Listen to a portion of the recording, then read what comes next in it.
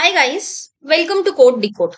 Today in this video, we are going to cover some very frequently asked Java coding interview questions from freshers and experienced both. So we're going to start with a very commonly asked question that you have to write a comparator in Java to compare the list of employees. So I'm going to give you the list of employees. Now you have to sort them or compare them not just based on one single attribute, that is ID, which is a natural sorting. You have to sort this single list of employees with different comparators. You have to use name as a comparison, then age, and then the custom object, that is address, inside the custom object, that is employee.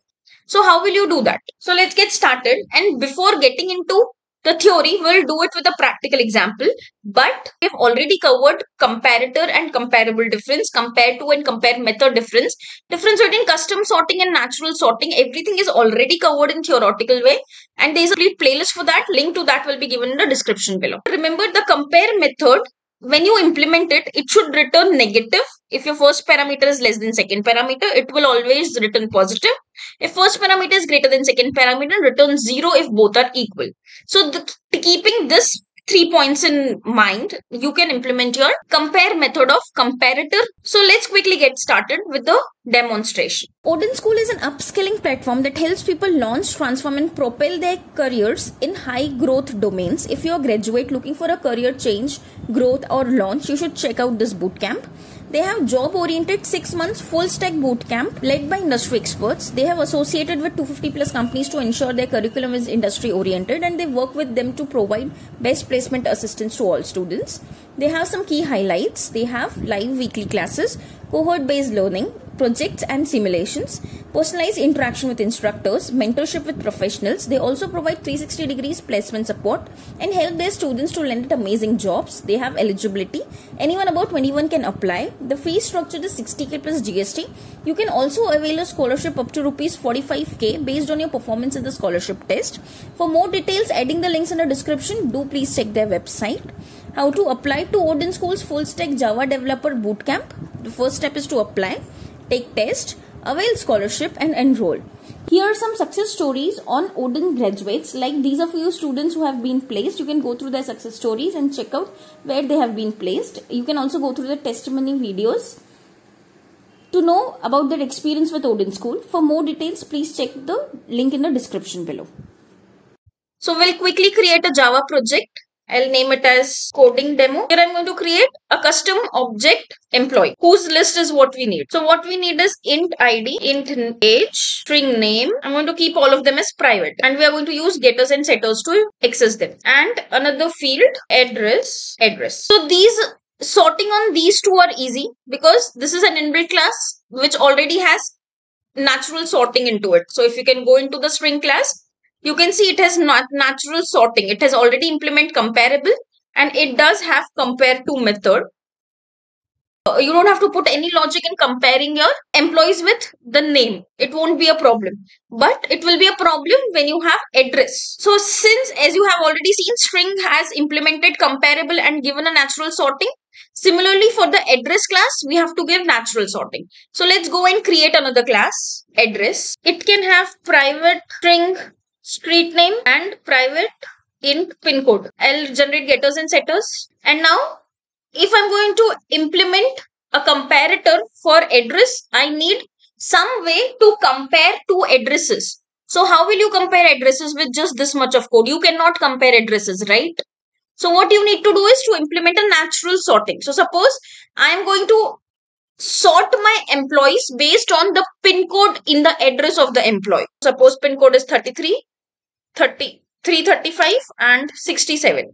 So the ascending order should be 33, 67 and 335. So it's already in. You have to implement the natural sorting. You have to implement comparable. Our comparable is going to compare different addresses. So you're going to compare object of this class with the another object that you're going to pass to compareTo method. It gives you error that you have to add unimplemented method. This unimplemented method is from comparable. Since we have to compare two addresses, the first address is going to be this dot get pin code, which is this class pin code, the object of this class, and the pin code of this address. it will return you negative if this is lesser than O dot pin code. Example, this dot pin code is 6 and O dot get pin code is 8. Then this will return you -2, which is negative. So if this is lesser than this, it should give you negative. It should give you positive if this is greater than this. So suppose this is 8 and this is 6, then it will give you +2. And if both are same, suppose both are 8, then it should return you 0. So this is how compareTo method you should have implemented. So you should always remember the logic. Your compareTo method should always return you a negative, a positive or 0 based on the logic you have implemented here. So this is how you implement the natural sorting. Now, as far as employee class is concerned, we will create the getters and setters. Now, see how to do custom sort based on these 3 fields. Now, let's create a main class, a main method, and let's create employee objects. I don't want to do even.set name, set age, set address. I don't want to do that. How will you prevent these setters? By creating a constructor. So, in employee, I'll create a constructor.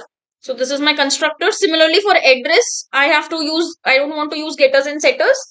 Then I'll create a constructor here also. In both the cases, my constructor is ready. Now in the main class, I can use employee equals to new employee. The first is ID. So ID I'll put as 1. Age. So I'll put age as 29. Name as suppose I'll put it as Tom, and address. So it should be a new address because it's a custom object. It's not simple string in new address. It should be the string as a street name.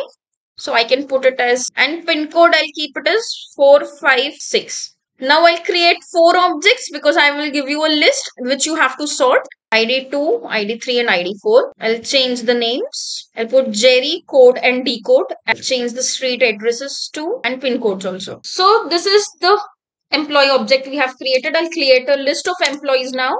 And in that list, I'll add all E1, E2, E3 and E4. Print the list.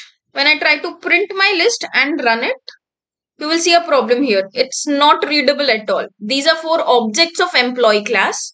But you don't understand what it is all about, right? That's because you have not implemented toString method in employee. I'll generate toString with all the fields. And now when I run my code again, I can see these are readable now. But again, my address is not readable because you forgot to implement toString. Now let's run again. See, I have such a beautiful object list printed here. So this is non-sorted list. ID is 1, ID is 2, ID is 3, ID is 4. So this is insertion order. So this is unsorted list. Now I say sort it on the basis of age. So how will you sort on the basis of age, name and address, all the 3? So for the custom sorting, what you need to do is to implement comparator. So let's quickly go and create a comparator. So I'll say AgeComparator. It should implement comparator, and I'm going to sort employee objects. It gives you an issue to add unimplemented method. The unimplemented method is nothing but a compare method which takes 2 objects O1 and O2 and returns 0, minus or negative or positive number based on your logic which you write here. So logic should be based on age comparison. So O1 dot get age minus O2 dot get age. Now it will return you negative if the age of your first employee is less than second employee. It will return you positive if the age of first employee is greater than second employee. And 0 if both are of same age. So that's how you should always implement your compare method. So as per the description also, implementer must be very careful. That means you must be careful. You should return negative, 0 or positive. If the first argument is less than the second argument, then negative. If it is equal to, then 0. If it is greater than second, then positive. So you have to implement this logic very carefully. Now you have AgeComparator ready. Let's quickly go and create NameComparator. In the NameComparator, you have to compare names. That's not how you compare strings, right? You won't be allowed to do that.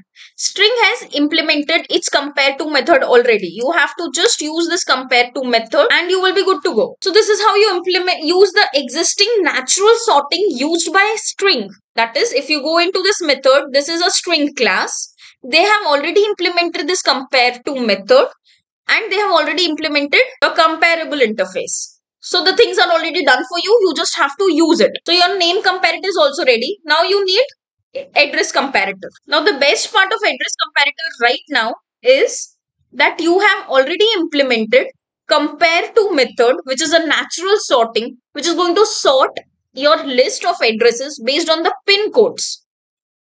So what here also you have to do is to get the address, compare it with the second object's address, and compareTo method is already implemented, and we have overridden it to implement the pin codes here. So you have all the three comparators ready with you. Now you can go into a main class. You can use your comparator.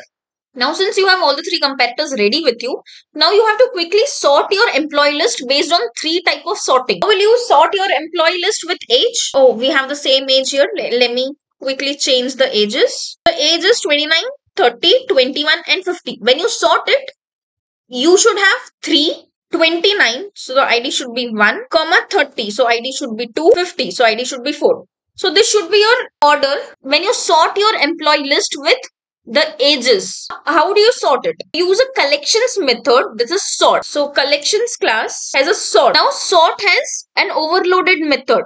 One is going to sort your list, but it is going to be based on natural sorting. You haven't implemented comparable, so you cannot sort your employee class with the natural sorting. You have to use comparator here. We have implemented three comparators here, that is AgeComparator, NameComparator and AddressComparator. So it's always preferable to use this to compare. Else you have to use the natural sorting like we have done in address class. Since you haven't done that, don't take that risk. Now pass your employee list and new age comparator. So that's how you pass a new object of age comparison. It is going to sort your employee list based on your ages.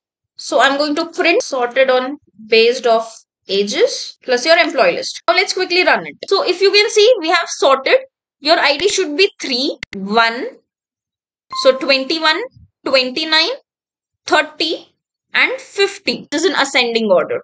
So great, our sorting on the basis of age comparator works where we have not done anything. We have just implemented a comparator, overridden the compare method and added a logic to return minus negative value, positive value or 0 based on the logic that you have written here. I'm going to add this star so that we can have some clarity on it. Now next, we want to compare our employee list based on their name.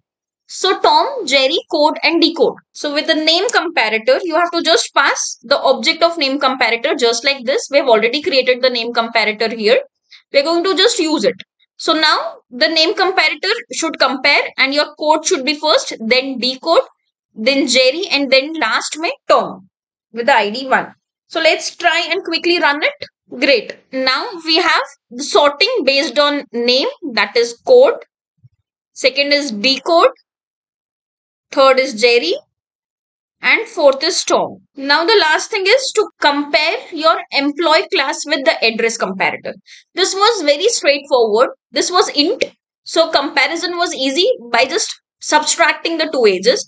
Name was also easy because compareTo was already implemented in string class.